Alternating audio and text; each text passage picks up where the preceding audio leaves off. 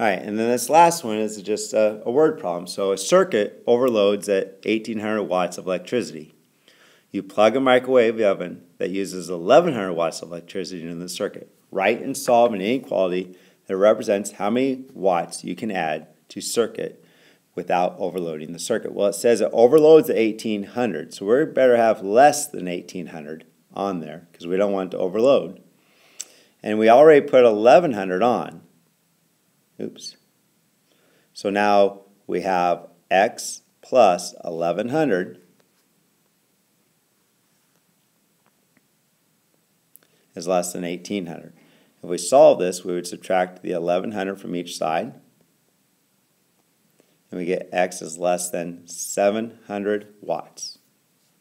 So in addition to the microwave oven, which of the following appliances can you plug into the circuit at the same time without overloading the circuit? And so if we look at this, the only one we can't do is the hot plate.